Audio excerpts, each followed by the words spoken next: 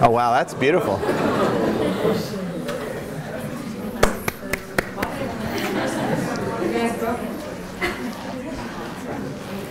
They ignored the 1%. It's rounding error.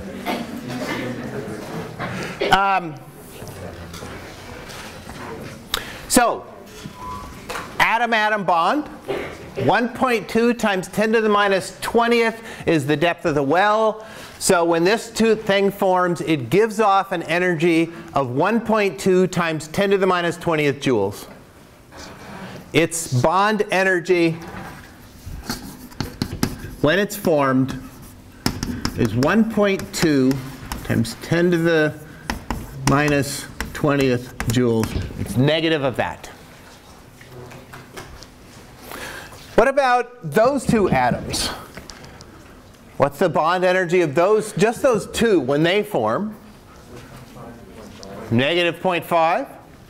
So there's a negative 0.5 for that. And then I bring this one up. How many more bonds are there? 2 more. So that lowers the energy by how much when those two bonds form?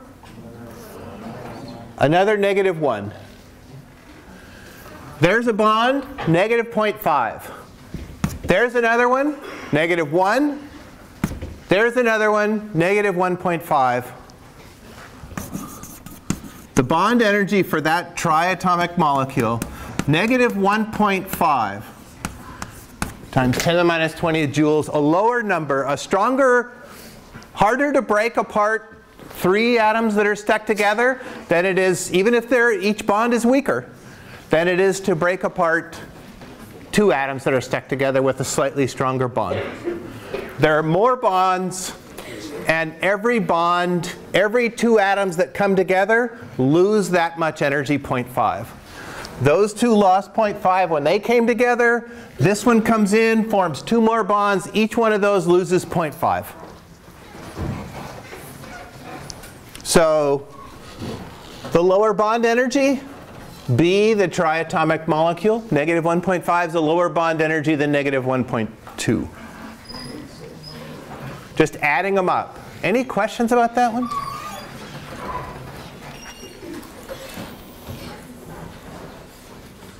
I think that you've done this in DL. Here's one I don't think you have quite done.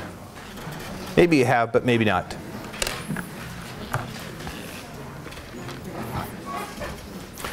So here's, yeah, I guess you can see all the answers. Suppose that each pair of near neighbor atoms in this solid right here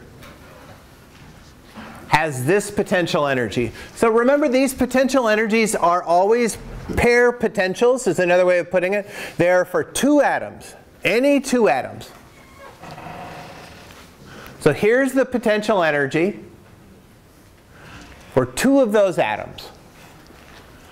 When I stick together all of these, how many are there? 1, 2, 3, 4, 5, 6. 1, 2, 3, 4, 5. 36 atoms.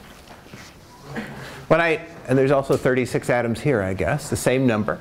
When I stick together 36 atoms here, each one has 6 neighbors around it. How many bonds here? Well, let me just finish it. That potential energy is for any 2. This potential energy right here is for any 2 atoms in this solid.